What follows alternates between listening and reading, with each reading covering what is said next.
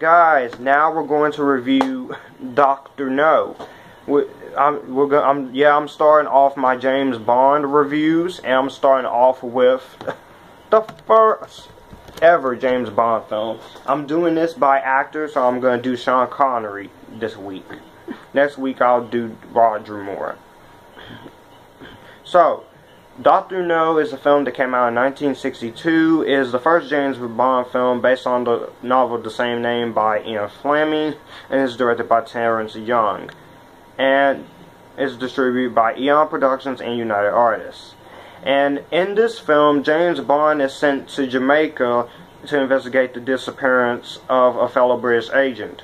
The trail leads him to the underground base of Dr. Julius No, who is plotting to disrupt an early manned space launch with the radio beam weapon.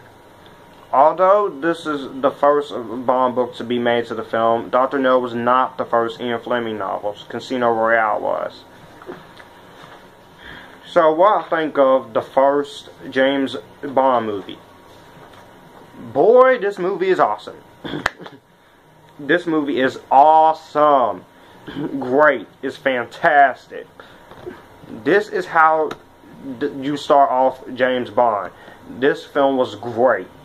Sean Connery, perfect choice to play James Bond. He was great.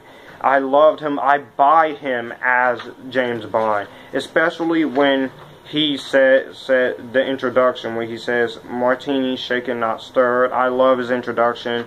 And I just love everything about this film. And this movie has left a big legacy. We have Global James Bond Day, which happened on October 5th, which 50 years after the release of the film, which is now 4 years, I think.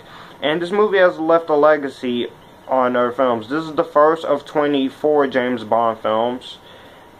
And this movie was only made for $1 million, and that is fantastic. Acting is great. The first Bond girl, Honey Rider, she is hot. She is awesome. And this movie left a big legacy. This movie has been parodied, spoofed.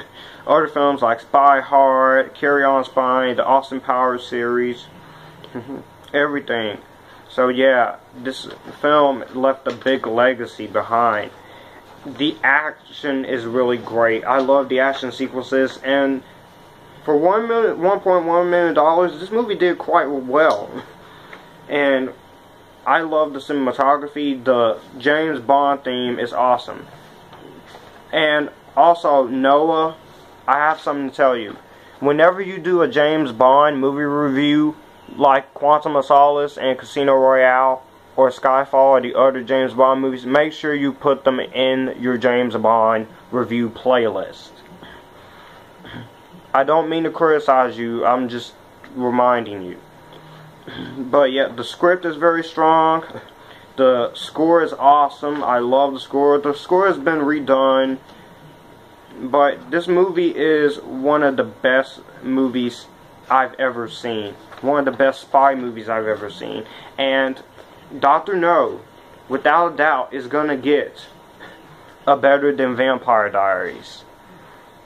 So let me know in the comments below what you think of the very first James Bond movie. Do you like it? Do you dislike it? Who the heck will dislike Dr. No? Later, guys.